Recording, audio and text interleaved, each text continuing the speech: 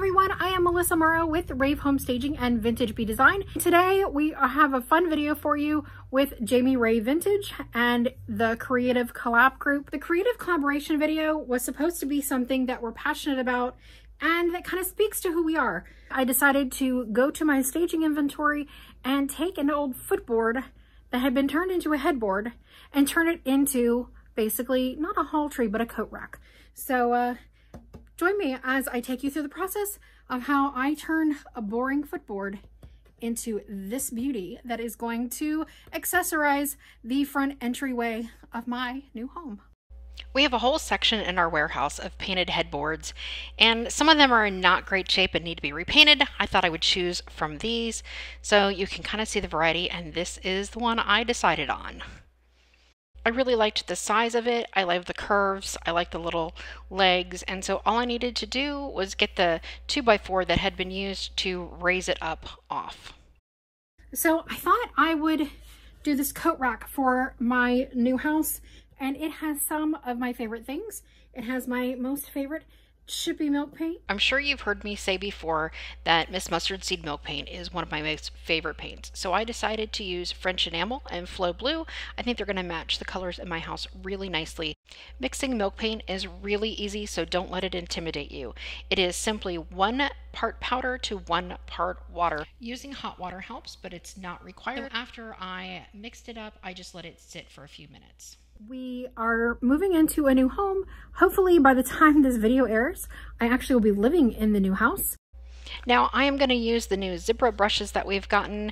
I really do like the consistency here, and normally I use the Klingon, but I do want to give these zebras a shot. I used them actually to paint quite a bit in my home and found they are really nice brushes. They are super soft and they do a great job of holding a lot of paint despite their size. And I'm going to use them in sort of a blending effect. This is going to be a very basic blend.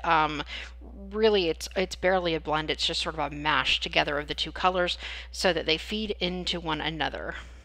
As with most paints, you'll want to apply 2 good coats of Miss Mustard Seed milk paint, and you can see the color is really luscious and it's got a good consistency. The thicker your coats, the more likely you are to have chipping and cracking.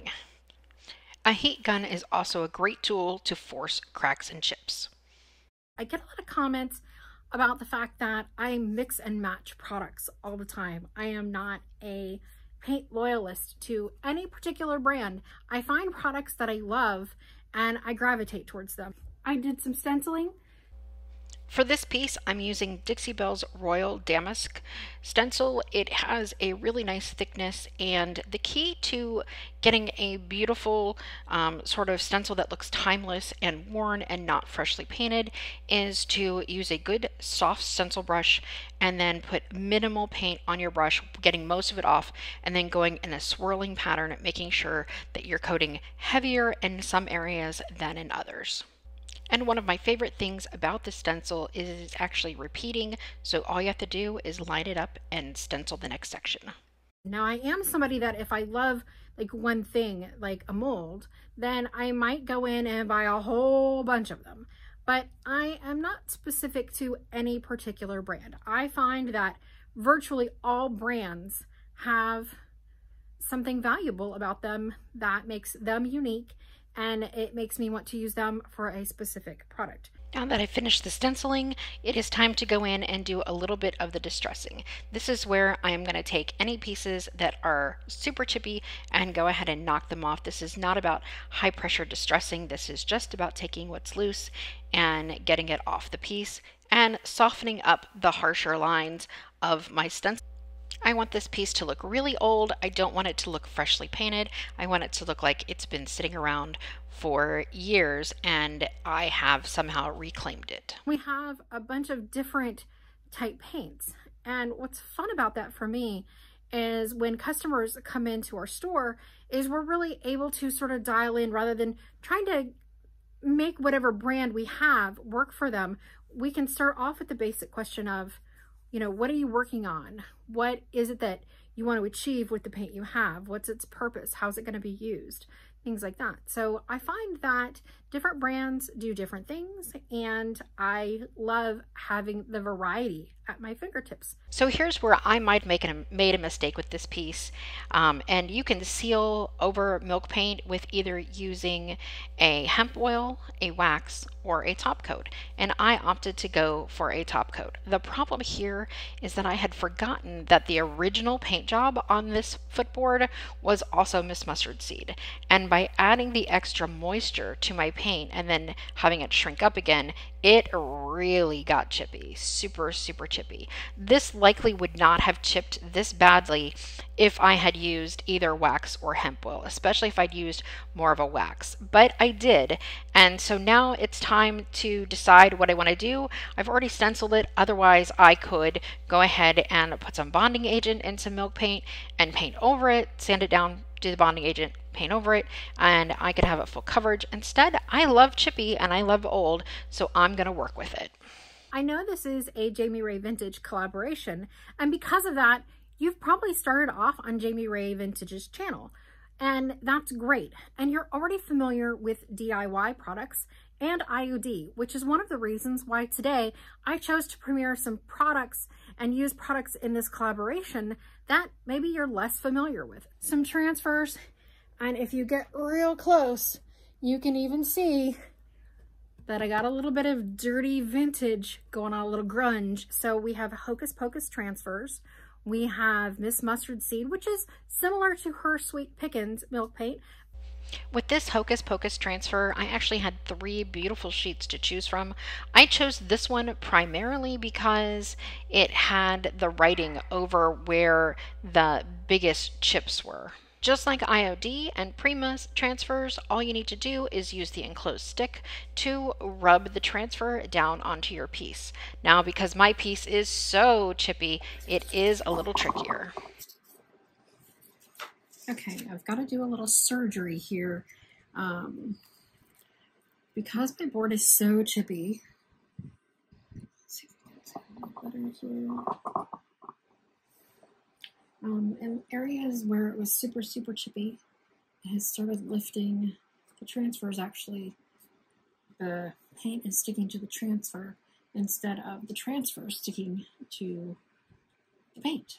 Okay, so here I'm going to, I'm just trying to get this on video, but I'm going to very delicately use my stick. I'm going to kind of roll this down, but I'm going to use my stick and kind of roll this off, and you can see it's kind of holding it. I'm trying to roll that right off, and it lifted a little. It's fairly loose. Stay. And I'm just trying to basically hold this up and leave most of the paint down, not stuck to the plastic. And most of this has been a piece of cake. There were just a couple little spots. Now that I've got the backing up, I've got some top coat in a bowl, and I'm just gonna kind of glue, use the top coat like glue these pieces back into place. And you can see here that this piece is lifting also, and it came off the backing, but you can see it's pulling up. So I'm just gonna give it, trying to kind of shove some under there too, so that, you know, basically if you're gluing something, you want it under the piece, not just over it, right? So think of it almost like I'm almost decoupaging these little flecks back on. If I can shove some under there, that's all the better.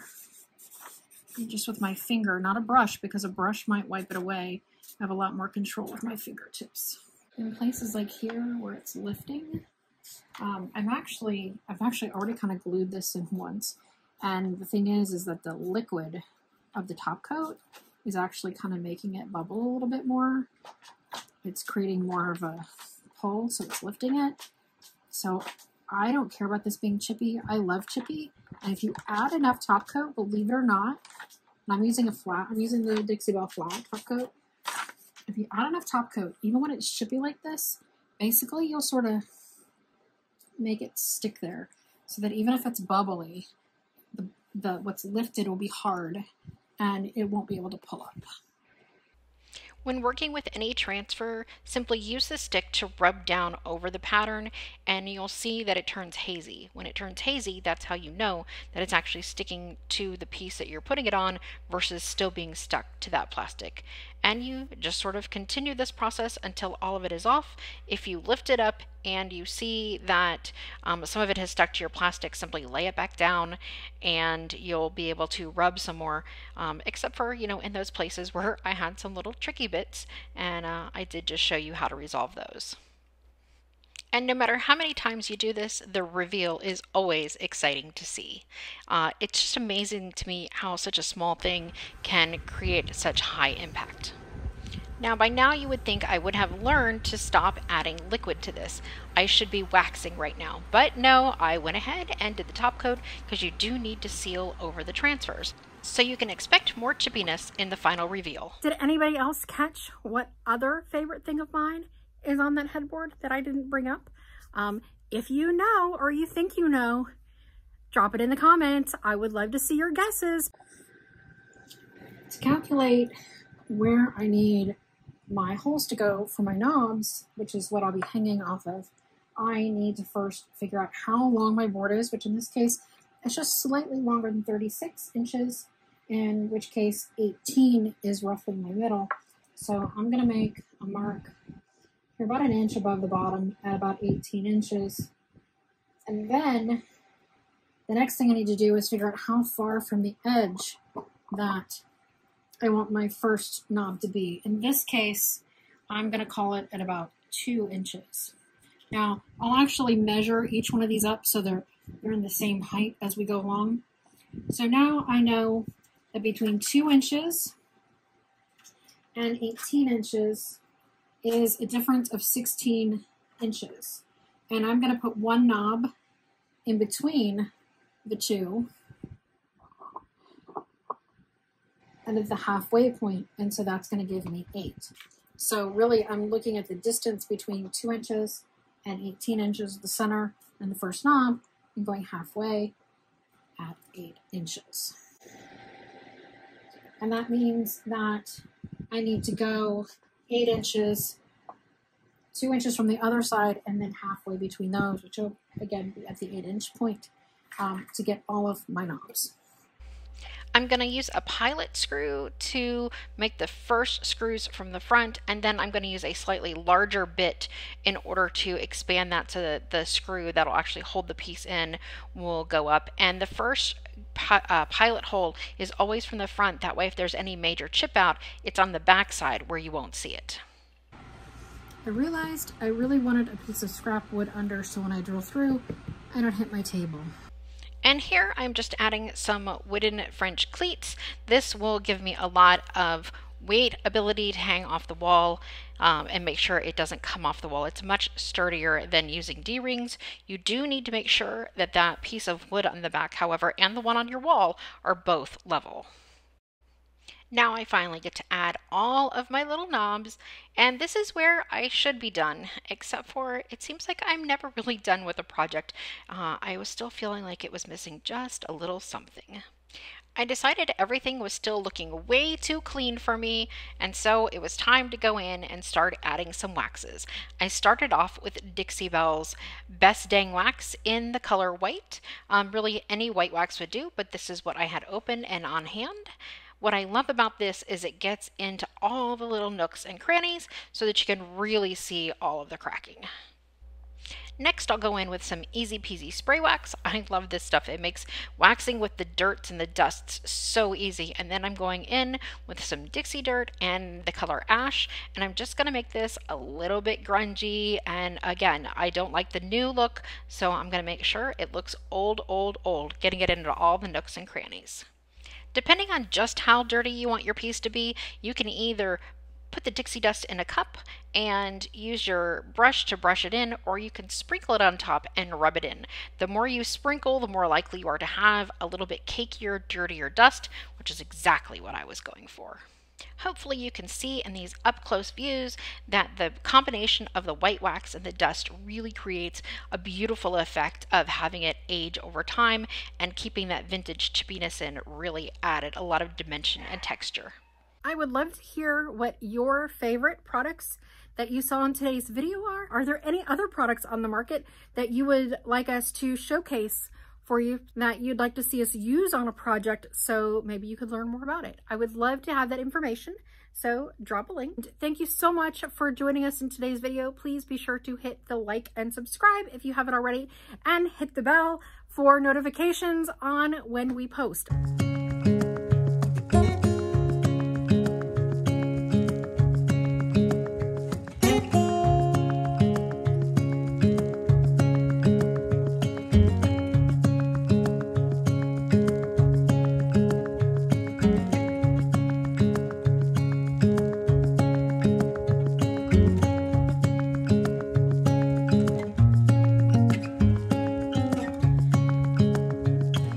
Still learning this editing thing. This group, I promise I'm doing my best and we will get better over time. So stick with me, subscribe, and we'll see you soon. Bye.